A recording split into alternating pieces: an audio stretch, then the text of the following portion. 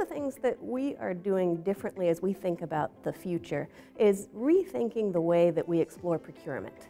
So at Mars, we've just recently combined our sustainability team with our procurement team. And we've been purposeful about that because if we look at our impacts, whether those are environmental impacts or social impacts, they're happening in our supply chains. And so if we really want to get after those impacts, we've got to rethink the way that we engage through procurement.